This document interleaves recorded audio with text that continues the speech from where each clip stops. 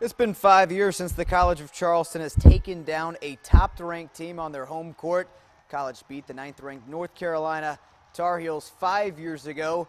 The LSU Tigers were ranked just last week. 2 narrow losses on the road to Marquette and NC State saw Johnny Jones's team drop out of the top 25 today, although they should be back in it soon, especially with freshman All-American and the NBA's projected #1 overall pick, Ben Simmons, wearing the purple and gold.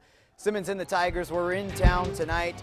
So were about a half dozen NBA scouts. That includes the Hornets general manager, Rich Cho, right there.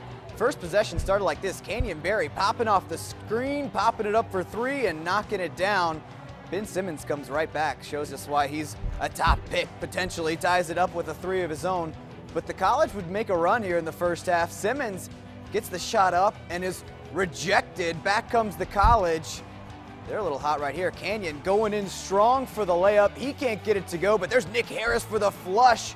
Cougs take a 19-10 lead, and they aren't done yet. Here comes Cam Johnson into the first half, taking it to the bank, and CofC cashes in 39-17 with the halftime lead. Second half, here come the Tigers. Simmons with his only jam of the night. You could feel it all around town, but the Cougs hold them off. Peyton Holsey to Terrence O'Donohue down low. CofC knocks off LSU 70-58. Canyon Barry leading the way with 19 points. Simmons finishes with 15 and 18 rebounds, but he was held in check. We did a phenomenal job on him, but he had 15 points and 18 rebounds. So, but we did do a great job on him in terms of getting him to turn it over. We talked about having 6 pairs of hand around him all the time. Every time he touched the ball, just have 6 pairs of hand.